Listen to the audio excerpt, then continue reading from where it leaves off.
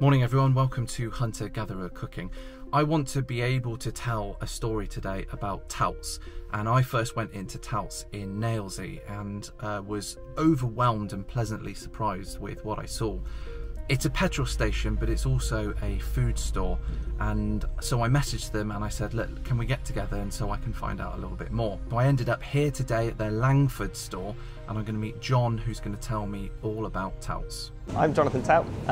My mum and dad first started their businesses up in Shipshape almost 40 years ago. They opened this one back in the year 2000, and ever since then we've always tried to develop it and keep it at the front of what convenience stores are doing. So in around about 2000 we first opened it, and then it was quite a small convenience store on a petrol station, and ever since then we found that the more we develop the store and the bigger we make it, the more people want to come and use it. The latest development, we've gone from being a Budgeon's franchise store to now being our own brand, and the main drive behind that is that we wanted to be as good as we could be at our own food, and in particular food that comes from local suppliers. So the strapline that we've got, which is passionate about food, that goes through everything we do.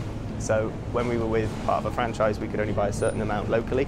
Now we have free reign to buy as much as we like. So our biggest focus at the moment is recruiting new local suppliers, and particularly with what's going on with stock availability and Brexit and COVID and all the other things that have happened, our local suppliers have been what has meant our offer has stayed better than a lot of what anything you've seen in the big boys, because we've been able to keep product available by using those local suppliers. So lots of businesses like to talk about doing local and doing it well. I think a lot of them possibly pay lip service to it, and previously probably that included us. But recently, with our change over to being our own brand, we now support over 40, 50 local suppliers and hundreds of lines within that. For us, we wanted to get really clear about what local really means, and it's not just different, it truly has to be local. So ours only include Somerset and Bristol postcodes. And the only ones that we would stock that aren't also in the multiples, so for us local shouldn't be stocked in the big four supermarkets unless it's literally within 3 miles of our store. So the likes of Yo Valley or Thatcher's, which you will see in the multiples, we do class that as local just because it is so close to us. The reason that we love local so much and why I think it's so important is for both for customers and for us. It's what truly makes us different to the other supermarkets. You can't go into the big four and get the level of product that you can in here. And a lot of that is because those artisanal, special, high-quality producers just couldn't keep up with the volume that would be needed for one of the big multiples. So for us to be different, we can get that quality of product on a scale that works for the producer, but also works really well for us, which makes us special, but also delivers a much higher quality of product to the customer. So everybody wins. The reason I think local is important for the customer side of things, there's the sustainability end where you are reducing food miles and all those things, but also you're just getting a much higher quality of product that you can't get through the big boys. Right, I've been here 16 years, just over, and this is my domain and nobody touches it. Love them, especially the winners we've just had in now. That is brilliant. And no way, Pullins is absolutely fabulous because they use less additives in their bread, so it's very popular. So our two main passions are local and food. Everything that we do is either passionate about food or passionate about local. So when we started working with as many local suppliers as we've got now, we made a commitment to take a portion of all those sales that come from local products and donate them to what's called our Medal Fund, which is our Making a Difference Locally. And with that, we wanted to make sure it was still focused on food and local people. So we made a commitment to try and feed over 1 million people, or 1 million meals for families and people that are in need. And all the percentages from all the products that we sell which are local go into that fund, and then we return it through charities which help people eat that can't afford to. So one of the things I personally love about supporting local suppliers is the stories that go with them. So some of the suppliers we've worked with, we went and found them when they were just a retail outlet or they were just one person on their own. And some of them, in particular the florists, have grown massively as a result of it. So when we started with them, they had a flower shop and they did weddings and all that sort of thing. We started as their first wholesale customer, and now they're supplying a lot of the independent supermarkets or convenience stores within the whole of the southwest and some of the national ones as well.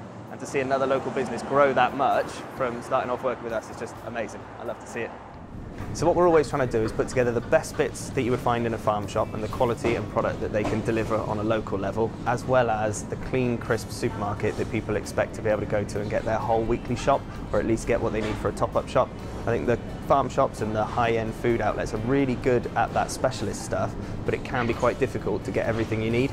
So we're trying to take the clean, crisp supermarket with all the value that you can get from co-op product and a lot of the supermarket branded lines, and put that alongside the very best local high quality product that we can find, so you can get the best of both worlds and get everything you need.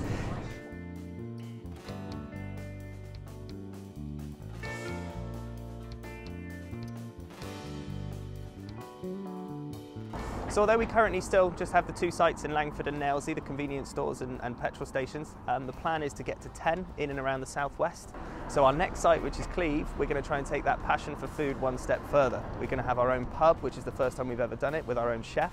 And what we're really aiming to do is be able to take product from the very earliest stages of its life cycle all the way through, so that we don't have any wastage, and we can look after the food at each stage of its life to make sure we get the very best out of it. Because one of our other commitments is to try and get to 0 food waste for a food business. And that's what we're starting in Cleve, with producing our own food through the Maple and the Maple Kitchen. Then when we get to Taunton, which is our next one, which is bigger again, that'll have another pub, but it'll also have a big prep kitchen, which will allow us to start producing our own food on a scale that will mean we can get even further away from mass-produced food and start producing stuff that's really special. So we can't wait to open Cleve in spring 2022. We're going to try and take that level of food offer that we're doing in a convenience store to the absolute next level.